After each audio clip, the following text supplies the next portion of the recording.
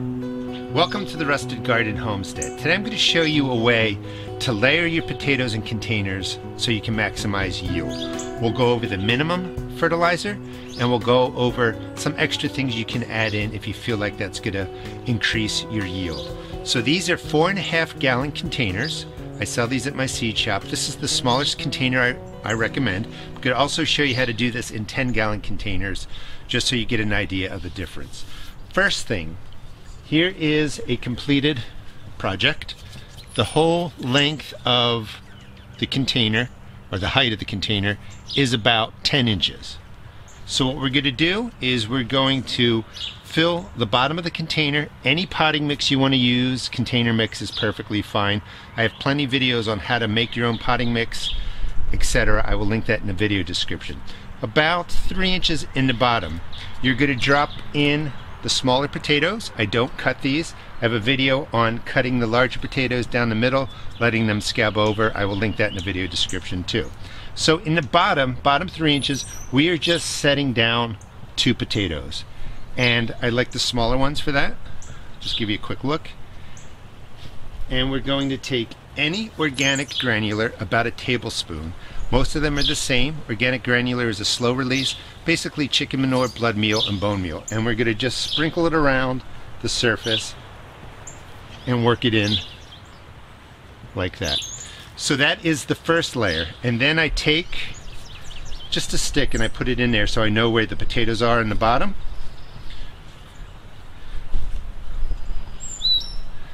Then we fill the container up to about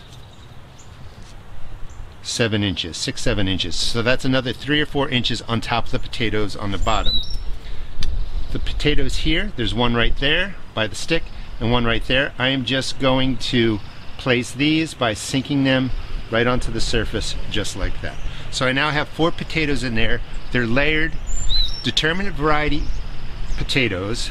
I always think I'm going to say tomatoes. Potatoes. They grow, send up the greenery, and they produce potatoes right around this space. So you're planting these at different depths so that they're maximizing and filling the space with potatoes. So basically we're just layering them. So then we would go ahead, take that next tablespoon of fertilizer, sprinkle it on, and then just work it in. This is slow release. It's going to feed over the season. These are red Pontiacs. They take about 70 days to be ready for harvest. It takes 14 days for these to really send up the greenery. About 70 days after that, you're going to have potatoes. This is the basic setup, and then I would go ahead and fill it all the way to the top, drop in my marker. That sets up the potatoes really nicely. To this, because you have limited soil in here, you have 4 potatoes, you're going to have big plants, you're going to have to feed this probably every 2 to 3 weeks with a water-soluble fertilizer. I recommend the basic AgroThrive. It has a 3-3-2 NP and K. Just wanted to give you a close-up of the fertilizer since my camera work was a little shoddy on them. They were out of frame. So this is a perfect water-soluble fertilizer with a 3-3-2 NP and K.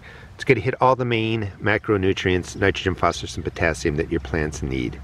Potatoes tend to like more potassium and phosphorus. They like potassium the most. My last potato video, I focused on phosphorus because that's what my garden needs. I wasn't really clear.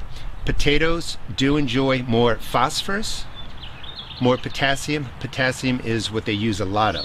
So you want a water soluble that has higher phosphorus and potassium in there, and the AgroThrive is a good water soluble. Sometimes fish emulsion is like a 5 nitrogen, a 1 phosphorus, a 1 potassium, so it's a little bit lower. I am affiliated with AgroThrive. Check out the video description for a discount. Water it in well with your water soluble fertilizer.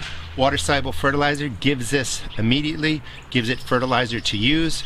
The organic granular will feed over the period of time. Mixed into my soil, I also have compost, but again, check out the video description for that. So this is good to go. The next thing you have to make sure you do is water this. Potatoes mostly fail in containers because they're not given enough water-soluble fertilizer as they're growing, and they're not watered regularly. So when they're like this, once a week, keep it moist. When the greenery comes up, it might have to be 2 or 3 times a week depending on how large the plants are. But don't let this dry out. I like growing in these fabric pots. I sell these at my seed shop. You can't overwater in these. Any excess water just spills out of here. So that sets up the 4.5 gallon containers. If you wanted to add more, remember I said that they do like a little more phosphorus. This is triple phosphate, not necessarily organic, depends on how it's mined, etc. It's up to you if you want to use it. But it's a 0.45.0 phosphorus. I just add just a little bit to the top. You don't need much. They do enjoy more potassium. This is potash. Again, it can be deemed organic or not depending on how it's made and harvested, etc. 0.060. Just a little bit on the top, and then I just work it in. As it rains, as you water it, this will wash down. The plants will pick it up over time. You don't need much. It's not necessary, but I find that the plants do a little bit better if you increase the phosphorus and potassium. Here are a couple ways to increase potassium and phosphorus for your potatoes. You don't have to do this. Compost and your basic organic granular will work. This is potash. It's a 0.060. Higher in potassium. The more bloom is the water-soluble fertilizer. The phosphorus and potassium are immediately available. That's a 0.10.10. There's no nitrogen. You don't want excess leaf growth in your potatoes, you know, come mid-season and stuff. You want to increase the potassium, maybe the phosphorus too. And this is triple phosphate, will increase the phosphorus. That's a 0.45.0. The triple phosphate potash are not organic. It's up to you if you want to use 100% organic products. This will not harm your plants. This will not harm you. You're using it in a very targeted way. But these are just options to increase, again, the potassium and the phosphorus. Finally, if you don't want to use the 332, I am not affiliated with More Bloom, but this is no nitrogen whatsoever, 10 phosphorus, 10 potassium. It's a good water-soluble fertilizer for root crops. Just water it in. Maybe use that once a month in conjunction, you know, swap out every couple of weeks. Use this and then go to the More Bloom. You can find that in my Amazon store in the video description. This sets it up. Let's move this out of the way. Let's go to the 10-gallon potatoes. These are Kennebec potatoes, and these are 10-gallon pots, and I'm putting in 3 potatoes instead of 2. Same setup. You drop in 3. There's about 3 inches of soil, a little bit more. If you are using centimeters, just times the inches by 2.5. That will give you the depth in centimeters. So about 3 inches. Again, tablespoon of the organic granular. And if you're on a budget or you have a lot of compost, there's already compost in here, you could just use the organic granular, your compost, and that's going to be enough nutrients. You can add any other things. It does make a difference, but not using them isn't going to stop this from producing potatoes for you. I just don't want you to feel like you have to overspend. So we put in the potato, space it like that.